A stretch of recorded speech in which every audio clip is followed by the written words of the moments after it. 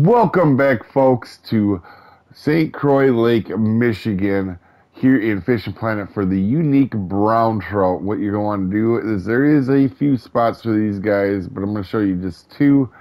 If you spawn at the boat dock, you can actually just go ahead and cast straight out, just left of that buoy right there, in between them two big rocks in the background, and cast.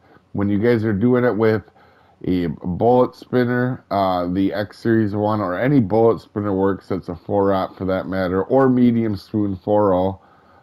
Try to keep it at least midway or drag it down on the bottom on stop and go. That will really help you out. And for the other location that I actually prefer is Sandy Cape, and you walk right over to this mark here, and I will show you the mark, and you cast straight out to the middle of that big tree. And also, too, guys, if you want to use bottom rods, you can use bottom rods as well over here by that back end of that boat, that mark right there.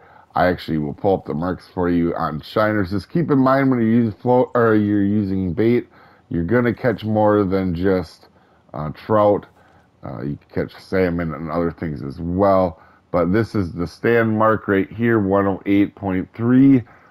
Negative 184.6, and this is the brown trout right here, 172.9 and negative 59.6. And if you want to use the bottom rod location, it is 129 by negative 1 or negative 42.5.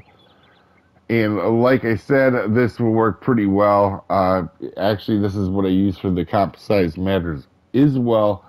Hopefully this helps you out. We'll see you next time, guys.